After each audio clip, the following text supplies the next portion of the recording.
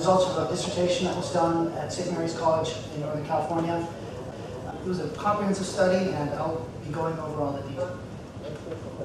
Committee members of this, this is the chair, Professor Suaco.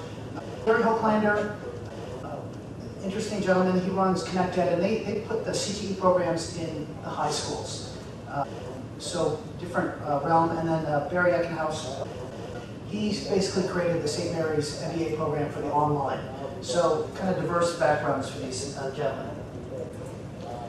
And the abstract of this study, we'll go over what's going to happen here. The abstract, this term hyperblended learning, theoretical framework behind this study, the actual experiment, results, and then some discussion. And please feel free to interject at any point. The abstract, which is basically the summary of what happened here. The study was looking at the achievement, engagement, preference, and also the lesson development of a classroom teacher creating her own multimedia instruction. Two-group experimental with a pre-test, post-test, measuring and also engagement, so it's a mixed methods. So we had quantitative and qualitative data. And the results were that the students actually showed significant gains in their academic achievement, and they also showed increased levels of engagement than the students in a live lecture. And I'll be going over this in a little bit more detail. The other thing was that the teacher ended up using the technology for lesson development and then collaboration with another teacher. So that has a lot of implications also. I'm going to talk about hyperblended learning. So if you want to go ahead and look at reform measures, you know, we were listening this afternoon, Mike over lunch was talking about technology, and you know, there's been a lot of different technologies, right? So Edison, the motion picture, we really believed that was going to replace textbooks. Radio, same deal. Finest teachers were going to hit every student, and then the television, and then the computers. People think that one-on-one computing is new.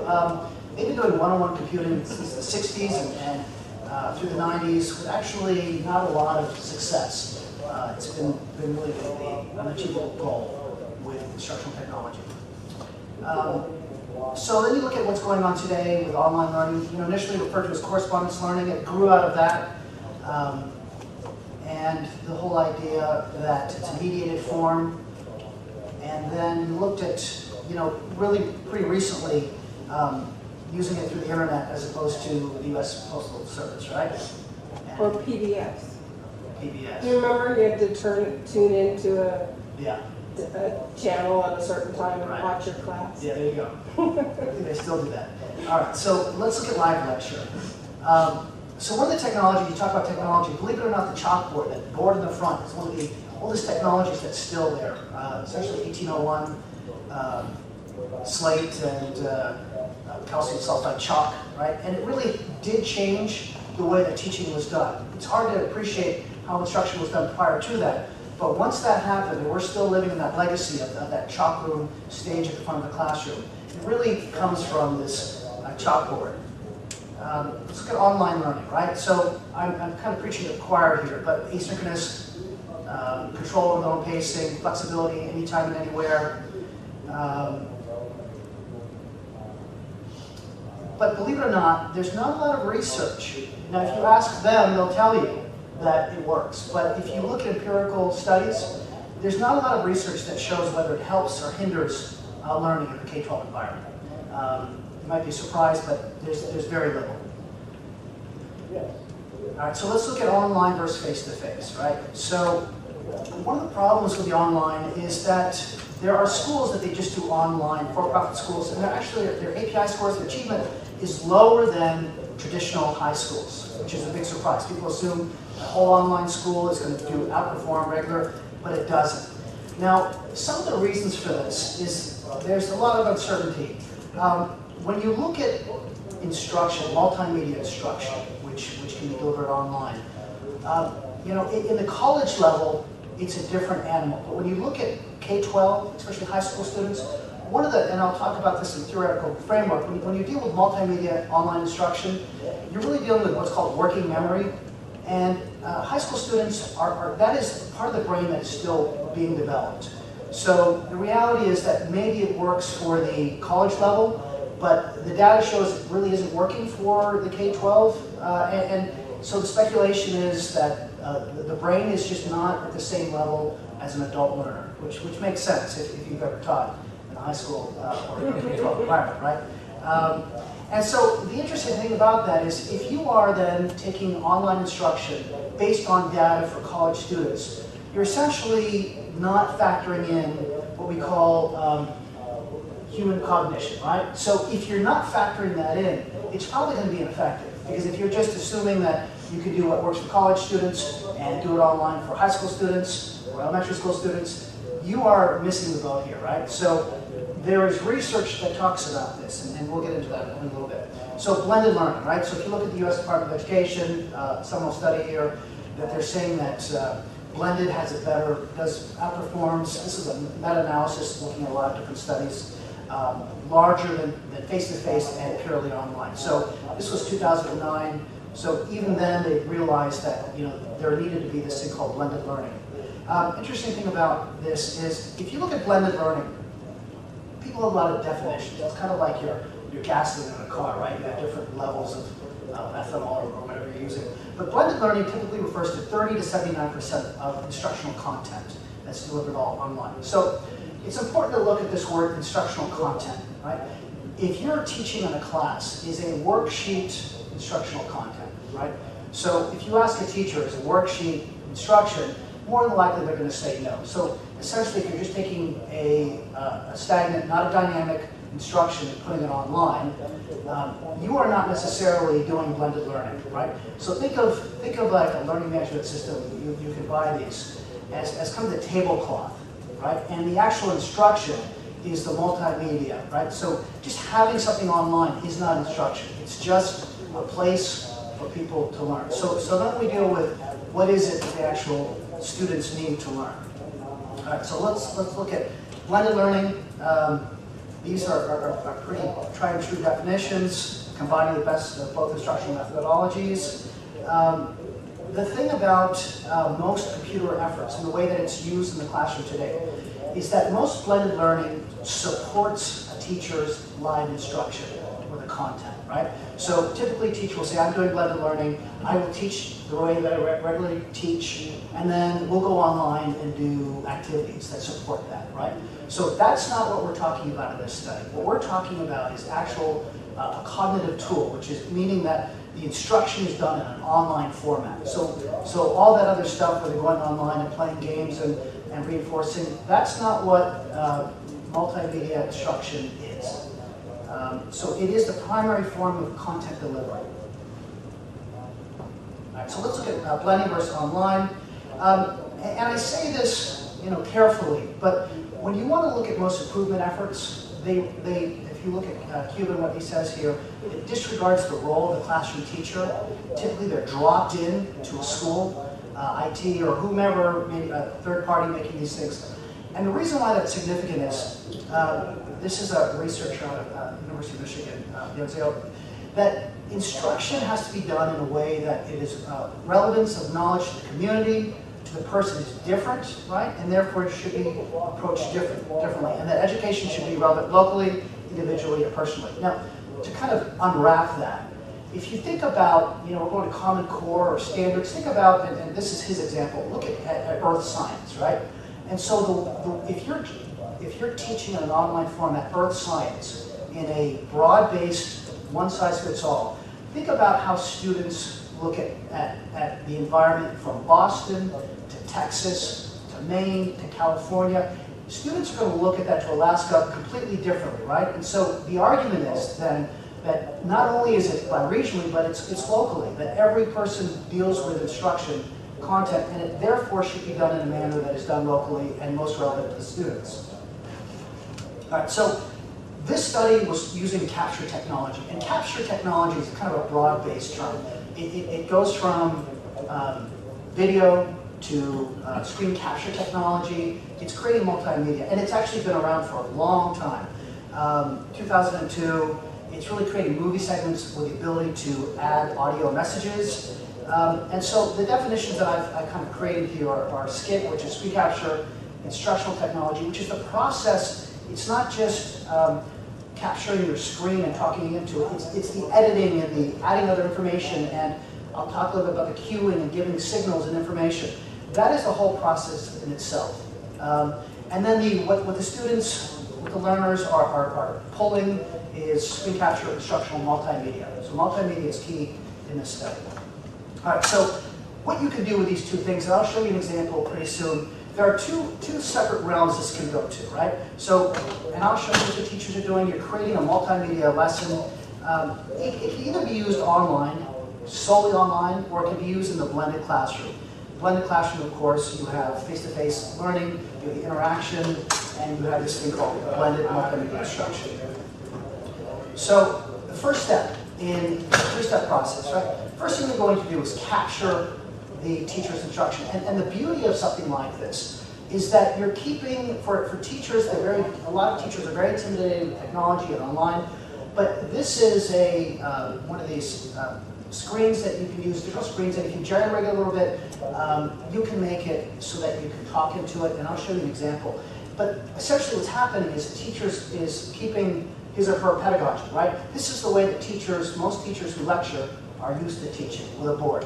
So you don't have to deviate from the way that a teacher is typically creating instruction for the students. The only thing is that it's being recorded, right? So one way is through those digital screens. The Khan Academy uses this type of technology a lot, right? They didn't invent this. A lot of people think they invented this. They just borrowed it. It's been around for a long time. And then the other one that a lot of teachers use are these smart little video cameras that they put on the desk. And so all three work. The first one that I showed you, I think I've had the best results. So let me show you an example of what that looks like for a teacher to do. It says 18 inches on the side, so we're going to put the 18 inches on the side. So she's talking into a microphone, right? So I'm going to pause for a moment and do the math. If you want to pause at this time and also do the math, that would be great, and then you can check your answer. All right, so you can see what the student is looking at. So this is with a smart board. You can also do it on a tablet. So she did some of them at home on a tablet computer, and she did some in the classroom. As I said, the nice thing about this is that you're not really asking the teacher to change a lot. What I found is when you talk to a teacher about going online, they're very defensive. But when you say, listen, all we want to do is just capture just a small portion, the best part of your day's lesson. Most teachers think, oh, I can do that, right? So it's a very easy way to transition. So then the second part, obviously, is to upload these. And we use Google Docs, and I think it's changed its name. But the great thing about that is when you do that, you don't have to necessarily teach one-to-one, but you can make the students the lessons available for recovery and for at home with parents. So it's a second step is getting it online. So the teacher doesn't say you're asking the teacher, well, you're going to now have to teach this way, right? It is a measure along the way that is a very effective tool. If the teacher decides not to do one-on-one, this is still a very valid tool to have. And then the step 3, obviously, is one-on-one computing, where the students can access the lessons. And so this was all done. There's this term flipped. This is not a flipped classroom. A flipped classroom, the students do it ahead of time. They create these lessons, and then they come to the classroom, and they've already learned the content. This is not what this study is. We did a little bit of it, and we just to see what the students thought were. So one of the advantages, and we'll talk about this a little bit, is the increased academic achievement, the preference, the cognitive and psychological engagement. All right, so let's talk about the theoretical framework. There's a lot of research that has been done, and this research is really what differs and talks about why this works versus a stagnant online instruction. So the cognitive theory of multimedia learning, it basically has 3 different elements: dual coding, cognitive load, and active processing system. And so let me just describe that in a little bit more detail. So dual coding, this is what multimedia instruction is all about, right? The idea is that we learn auditorily and visually. So, and the results show that students who, versus a reading textbook versus multimedia, they learn better at a higher rate. Cognitive load theory, right? And this is research from... It says 18 inches on the side, so we're going to put the 18 inches on the side. So she's talking into a microphone, right? So I'm going to pause for a moment and do the math. If you want to pause at this time and also do the math, that would be great, and then you can check your answer. All right, so you can see what the student is looking at. So this is with a smart board. You can also do it on a tablet. So she did some of them at home on a tablet computer, and she did some in the classroom. As I said, the nice thing about this is that you're not really asking the teacher to change a lot. What I have found is when you talk to a teacher about going online, they're very defensive. But when you say, listen, all we want to do is just capture just a small portion, the best part of your day's lesson, most teachers think, oh, I can do that, right? So it's a very easy way to transition. So then the second part, obviously, is to upload these. And we use Google Docs, and I think it's changed its name. But the great thing about that is when you do that, you don't have to necessarily teach one-to-one, but you can make the students the lessons available for recovery and for at home with parents. So it's a second step is getting it online. So the teacher doesn't say you're asking the teacher, well, you're going to now have to teach this way, right? It is a measure along the way that is a very effective tool. If the teacher decides not to do one-on-one, this is still a very valid tool to have. And then the step 3, obviously, is one-on-one computing, where the students can access the lessons. And so this was all done. There's this term flipped. This is not a flipped classroom. A flipped classroom, the students do it ahead of time. They create these lessons, and then they come to the classroom, and they've already learned the content. This is not what this study is. We did a little bit of it, and we just to see what the students thought were. So one of the advantages, and we'll talk about this a little bit, is the increased academic achievement, the preference, the cognitive and psychological engagement. All right, so let's talk about the theoretical framework. There's a lot of research that has been done, and this research is really what differs and talks about why this works versus a stagnant online instruction.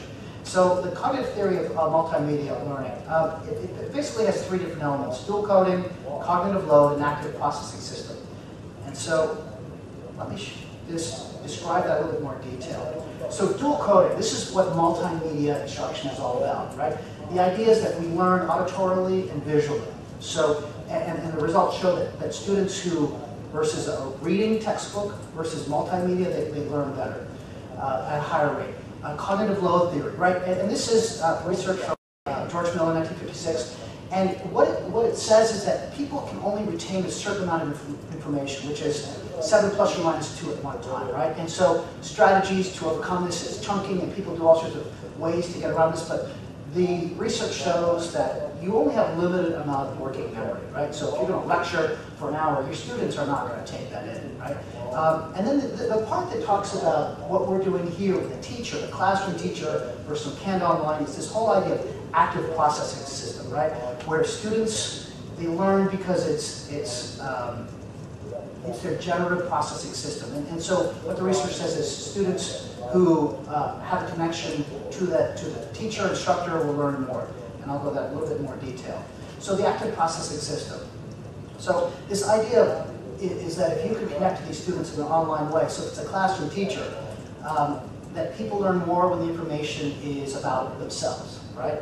So if you're talking about instruction, content that relates to them versus some generic content. The term for an instructor online is called a pedagogical agent. It's not my term, right? So a pedagogical agent is able to take all this information and essentially talk the students through this with something called signaling or cueing, where they're, and I'll show you a brief lesson, where the teacher is saying this is what you want to look for and directing the students through a multimedia lesson. And that was all the whole idea of an on-screen person. This is with research about this whole idea of gesture, which basically says that, this is Pavio, that the earliest form of communication was done in gesture, right? And people have a connection and they learn from gesture. All right, so the research experiment that we did here, right? So the question was, my first question was really the academic outcomes, but my committee were really interested, are the students engaged? Like, they may do better, but are they engaged? Do they like it? And then the other thing that put me over the top was my committee wanted me to really look at the teacher lesson development and what that was all about. And how did the teacher, what happened when the teacher tried to do this? And did it change the instructional practices? Right, so what we're looking at here then is screen capture, which versus a live lecture. So a setup where it was a month-long study where there was a live lecture class and an online class. Same content, same teacher, same materials. The participants, this was a high school, so we had 56 students, a comprehensive high school, a little over 1,000 students. We had a control group, it was about 24 students, which means they had the live lecture. And then we had the experimental group, a treatment group, which was the multimedia. And you have ethnicity, 67 white, Hispanic, African American, pretty typical Northern California for that area. The apparatus here. The students, we were very fortunate. We gave the students all iPads. So the students had the ability in the classroom. They didn't take them home, but they could watch them at home. The teacher used the smart board, the digital smart board, and then we also had a digital laptop with the same technology, so the teacher could go home if they wanted to. And then the lessons were uploaded to the Google Docs, which was the learning management system, essentially. And let me show you what that looked like. So this is about it. Hello, I just finished recording your first lesson on Chapter 5, which is on factoring.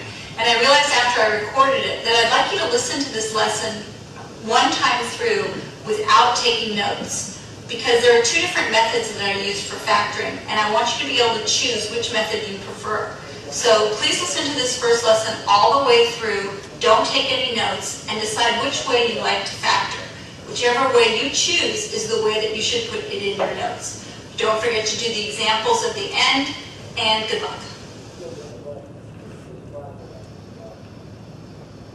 Today we're going to begin our first lesson recorded on Chapter 5. We are going to do the sections on quadratic equations by factoring.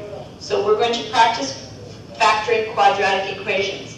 If I speak too fast, please pause it at any time. It is your responsibility to take notes and be able to do the examples that I give at the end of the lesson. So let's remind you what a quadratic equation is.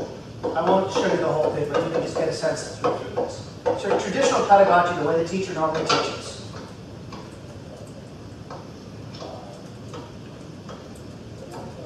A quadratic equation looks like this. Y equals ax squared plus bx plus c, where a, b, and c are all numbers. The x squared in the problem tells us that this is going to be a parabola. It will not be a straight line, it'll be a parabola. So most of the equations that we look at will have a 0 here. And then all three of the terms must be on this side of the 0. Okay, so I think you get a sense of what's going on there, right? So the reason why it's not just called screen capture, because there's a multimedia, so the pedagogical agent, she introduced the lesson. She talked about what was important in the lesson. She did the exact same lesson to the live lecture class, right? So the instrument that we use, so this was a quasi-experiment, which means that we don't just arbitrarily be able to pick randomly students. High schools are very hard to do research experiments, so it's a quasi, meaning there were two classes already set up. It was through the Aries randomly set up students, and we just picked from two of our classes randomly. And so we did a pre-test, post-test, which means they did a test of what they were going to do in the at the end of the study, in the beginning. And I'll show you, we also compared their geometry scores. They had an online journal, the students who were going online, that they could write, and they also at the end did a survey. It was a pretty lengthy survey. And then the content was from the survey through a Likert scale, 5-point scale. Materials used, we used the standard textbook, High School Algebra 2 material. There were no changes done. So the idea was we're not going to change the way you practice. We just want to capture what you're doing. So existing algebra, and you saw there the curriculum, it's algebra, quadratic equations, factoring, completing square, just your traditional lesson that you normally do. So the design of this experiment for a whole month, which is actually a long time for an experiment. Once there was no live lecture done, so in the experimental group, what she normally would do in a live lecture was done pre-recorded.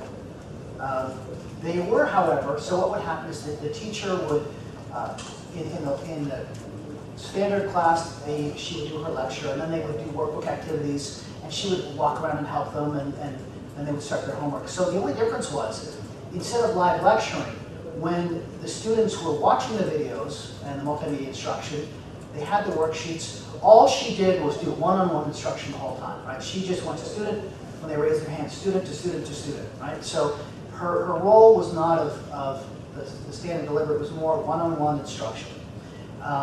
so they could get as much as they want. The only difference was that because it was an online format, the students were able to access the lessons at home or out of classroom. Right? They were there, they weren't told they had to, but they were there.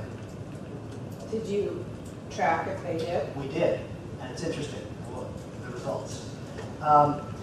So in the students then had to, at the end, they had to talk about how they understood the lessons, the clarity of the lessons. There were a lot of questions they had asked, the pacing, how well it transitioned. And this was taken from Appleton's. This is a way to find engagement. So engagement has different meanings to different people, but essentially the idea is that we're looking at the interaction of the material.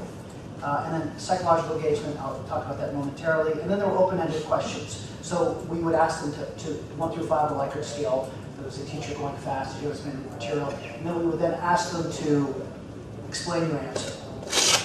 All right, so the other thing was the lesson development. So the teacher had to write daily. She had a form she had to fill out, and then we did an interview at the end. What I found when we were doing when she was filling out the daily questionnaire was that she was telling me more than she was putting on there. So what we decided to do was to go back to the IRB, which is the Institutional Review Board, and ask them that we could do an interview at the end, and they granted that. So there was an interview at the end. We use this role order matrix, which is essentially write down all the data, and you look for commonalities for the follow qualitative. So let's look at the results. So at the end of the 4-week study, students increased their algebraic performance. And so this was what was called an ANCOVA. ANCOVA is this ability to take the pre-test and the po-test and find out what they're doing. And the reason why you do that is sometimes you'll get a repeater or somebody who can really skew the data. So if you just did a post-test, you don't know that somebody's already known the material and really give you some outliers and mess up your data. So there are two ways we did it, just to confirm. One was the pre-test, post-test, which is the top one. So you see that the students in the live lecture, their average score was a 70, which is a C, and in the screen capture group, they were a B. So that's an entire letter grade better. So the interesting thing was when we went and looked at their geometry scores from the previous class they took, different teacher, we compared the results. And so they were again significant. As a way to factor, as opposed to the pre-test, we looked at their geometry scores, how well did they do compared to that. So we had 2 measures to show that they were actually, their achievement increased.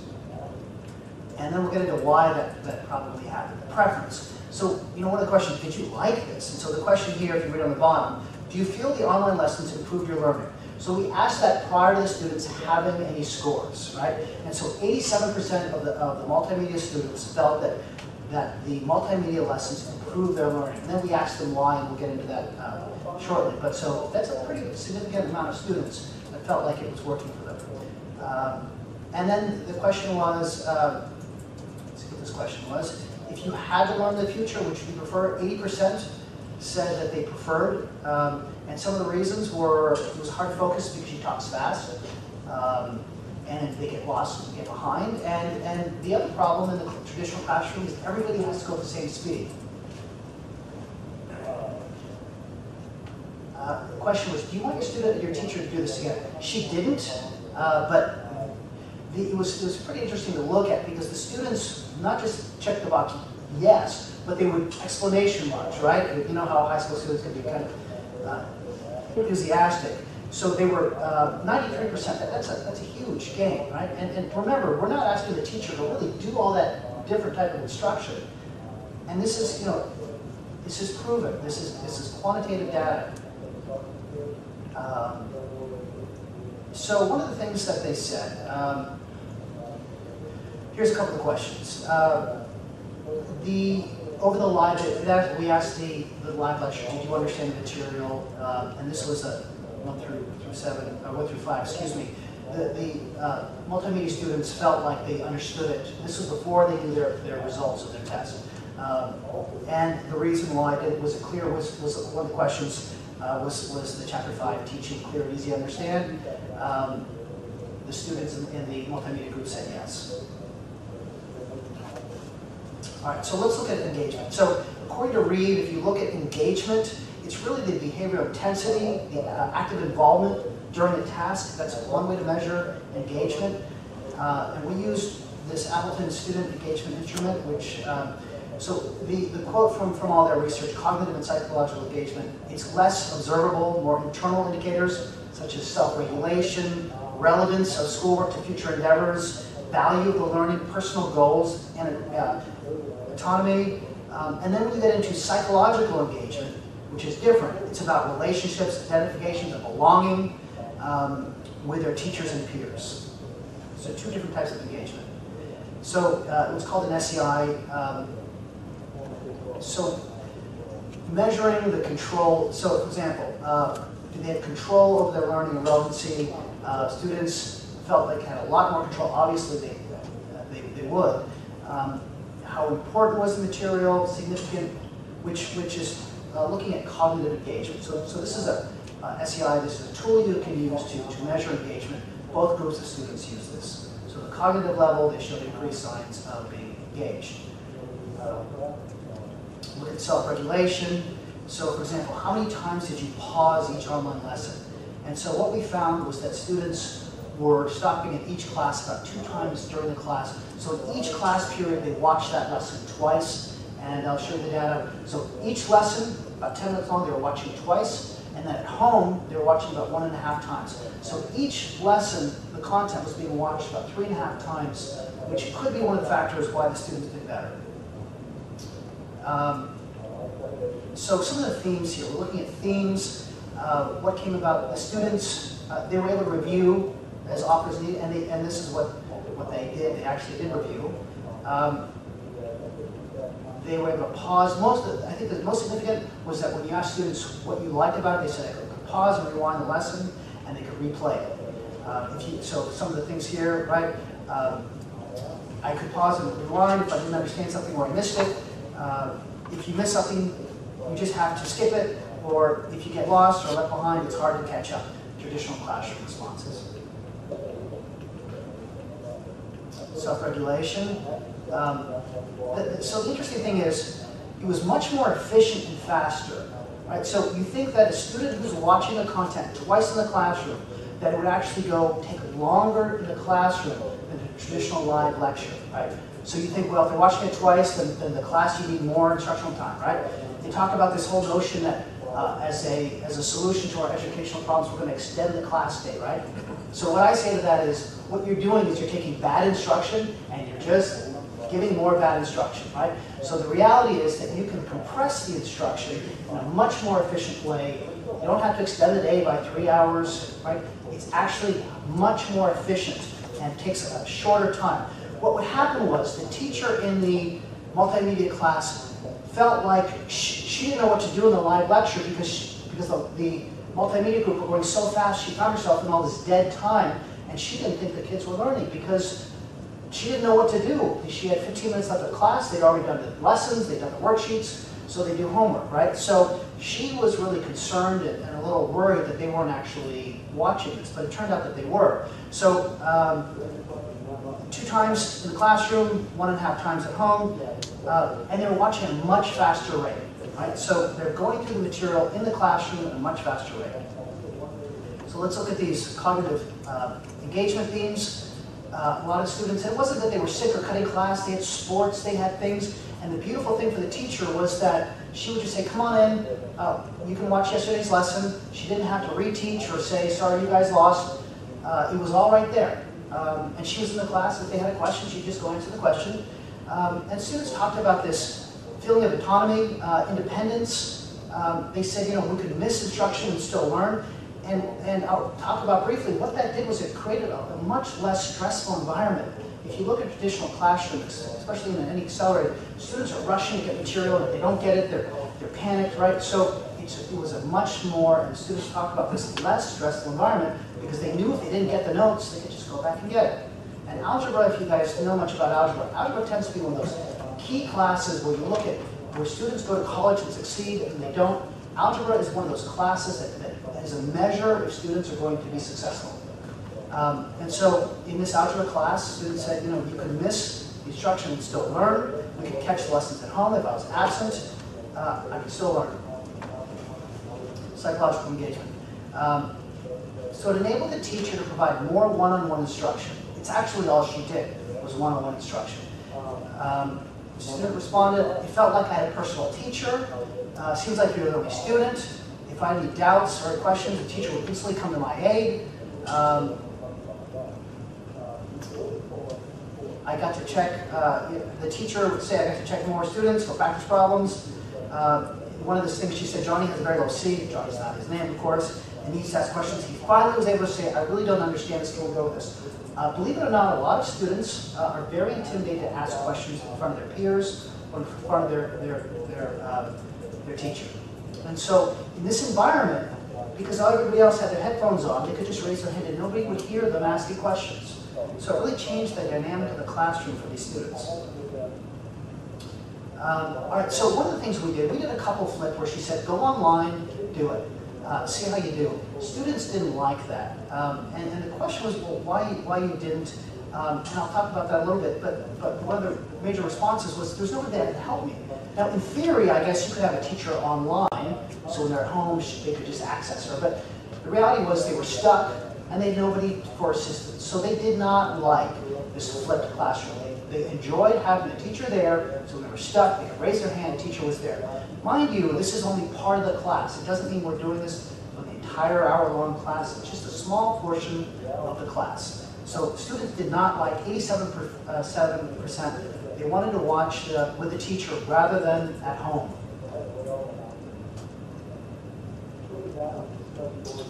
All right, so 3 things, I think there are 5 or 6 here. They talked about an interesting thing here, their classmates. Typical, I don't know about your classes, but I've watched a lot of classes. You usually have a couple students who really disrupt the class, and there was none of that. No disruptive behavior. Students were very engrossed in what they were doing. So the relationship with their peers changed. They found the classroom much more enjoyable. If I don't understand something, I would go back and check without this. This is all students' quotes. Didn't really prompt them, just ask why. It wasn't asking anything directed in this way. Go back without disrupting the pace of others.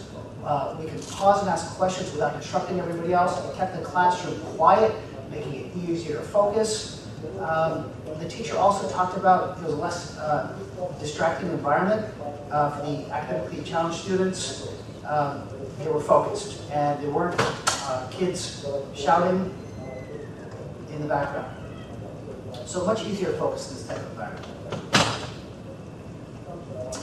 One of the interesting things was that students were less afraid to ask questions. You forget as an instructor that you do have students that are afraid. And so the relationships changed, as I said. So these are from the students, right? They used to be nervous to ask questions in front of everybody. Too afraid to ask teacher questions in front of the whole class because I don't want to look stupid. I feel a little weird raising my hand. This is a teacher who's been teaching for 15 years. She never thought about this. Most people don't think that students are actually apprehensive to ask questions. But the other interesting thing that happened was, because it was a different environment, the students would talk to their neighbor and say, hey Billy, I don't know, did you get this? So there was collaboration going on. So the students would turn to another one and say, hey, I didn't get this, did you get this? So they were actually collaborating. Teacher thought that was pretty cool. All right, and then the last one here, we didn't tell the parents, we didn't have to, because we weren't changing the instruction. We didn't have to have the parents sign off on this. Part of me wishes we did, so the parents would have actually known what was going on, in that they could have helped their students, but the students stated that they were watching them at home, and their parents were actually helping them with their instruction. So a great way for students who want to be doing tutoring with their students. All those instruction, today's lesson is there, the homework, they could just go through. I don't know about you guys, but trigonometry, algebra has been a long time, and if I was teaching my daughter or my son, knowing that I could watch the instructions real quick, that would certainly help. And that's what the parents were doing. So the parents were helping based solely on the instruction of the teacher. Let's see what we have here. The following comments were made by so here's students talking about multimedia research study. These were not the students in study. iPad. I like being able to take notes so that I could pause and rewind if I didn't understand something. Definitely got ahead of yourself, teacher. When taking notes, I could pause them so I didn't miss anything. If we missed school, we could watch the lesson at home. When we do regular teaching, it is sometimes slowed by You can others. pause and ask questions without disturbing everyone else. If I was absent one day, I wouldn't be behind. When taking notes, I could pause them so I didn't miss anything. It made it easier instead of someone asking a question in front of the whole class. That takes some time. The fact that I could go back and rewatch a video to prepare myself for the test if I didn't remember a lesson. If I'm absent, I can just go online and watch a lesson. I used to be nervous to ask a question in front of everybody. All right, so we get a sense of what's going on there. All right, so then my committee didn't think it was actually going to work, so they wanted me to really look at the lesson development. So there were some themes here. One of the things that I do have to say was the teacher, it did take a lot of time for her to do this. She said it took an enormous amount of time, a lot of planning.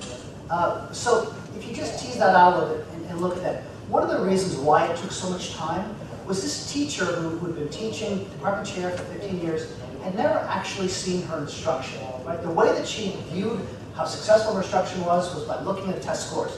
She never looked at her instruction. So what happened was, if you just take away all the data about improvement and just use this as a way for lesson development, the teacher's able to analyze what they're doing. And so what the teacher did was every lesson they made, the teacher changed the way that she instructed. And it was self-imposed. The teacher can do this live in front of the students as they're teaching and just record, but it was self-imposed. It took a long time because she realized that she didn't like the way that she was teaching. So as I said here, so it was a new way for her to evaluate her instruction. As I said, the only way that she could assess her instruction was to look at the test scores, and she was able to really evaluate. So think about that, right? You can evaluate instruction before you're actually teaching. If you've ever, people are trying to assess teachers, typically they do it after the fact. Wouldn't it be great if you could actually assess the teacher before the lesson, so then you could actually do something to improve that lesson, as opposed to say, well, next year we'll do better, right? So interesting way of assessing what's going and what's being instructed. And again, these were not, we really didn't know what was going to happen here. It makes sense once you look at it, but there's really not a lot of data on this. So the technology, she redid it, right? She before was much more concerned about covering a lot of material, but when she started doing this, she became much more concerned about the quality of her instruction. She realized some of these lessons she had to go back and redo it. 15-year teacher, right? And it helped her with her errors. She realized that she'd been making mistakes. She could go back and fix them. So interesting thing happened here. The teacher decided to work with another algebra teacher, which is, people want teachers to do that. She wasn't supposed to, but she found it as a great tool for collaboration, right? So she had another math teacher that she worked with, and she said, hey, let's look at this. How am I doing? How would you do this differently? So it's a great tool for collaboration and improving her instruction. Okay, so let's look at some broad topics here. So limitation here. It would be better, of course, to do a longer study, a larger sample size. But this was more than adequate. There's this whole notion of interactive effect from a pretest, meaning that the students might be able to remember the content. However, if you look at algebra, it's very complicated. Students really can't remember that. And this whole notion of novelty effect, right? So the novelty effect is it's new technology, a lot of studies, right? Oh, it's cool, they're more engaged. But what we did in this study is the control group had iPads also. They just used them for like math, as a calculator. So they did have the iPads in the classroom. It just was not being used for the live lecture. So that novelty really isn't quite the same. And a month-long duration, usually the novelty effect, no matter, especially high school students, learning is learning and teaching is teaching, so that goes away pretty quick. So the implications for practice. Obviously improved lesson scores, 11%, strong preference and engagement. it's important to note that just because the students like it and they're engaged does not mean that they're going to learn, right? So the instruction has to be done in a way that is consistent with the way that, as I said, this whole cognitive tool, that you're not overloading information, you're not creating a half an hour long, you're standing up with a video camera. It has to be done in a way that minimizes the student's cognitive load, right? So it's a clean lesson, short, concise, and you're signaling and talking to your students, audio, video. So, interesting thing about all this, it really comes full circle to this constructivist learning model, where students it's more student-centered than teacher-centered. Implications, it's much faster. As I said before, a lot of the solutions to our educational woes are to extend the classroom day. What we're saying here in this study is, let's not do that. Let's just have better instruction and have the students do it in a more efficient way. I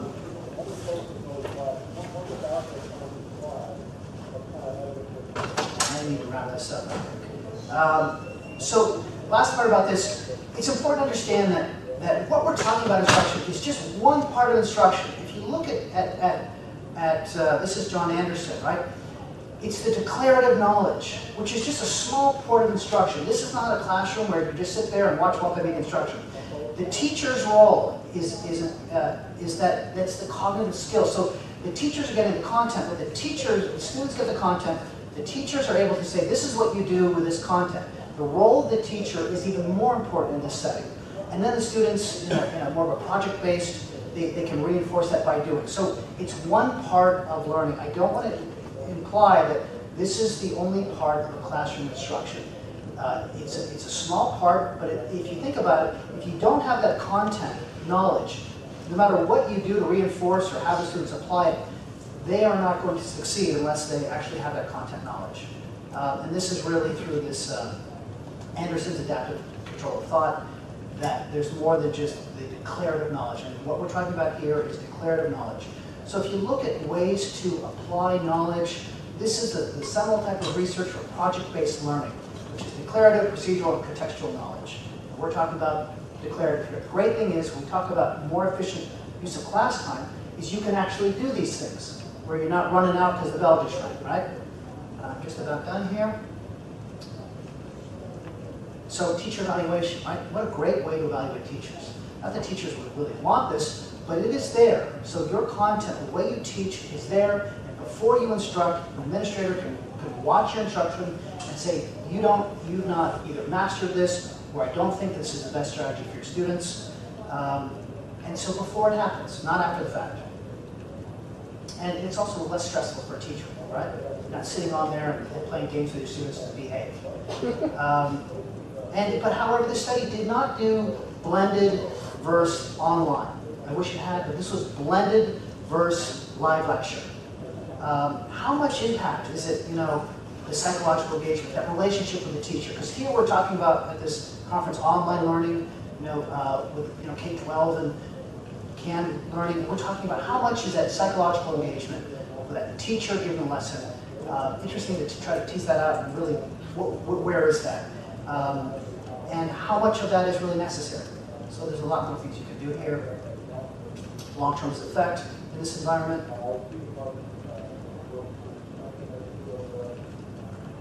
So there's still a lot of unanswered questions here.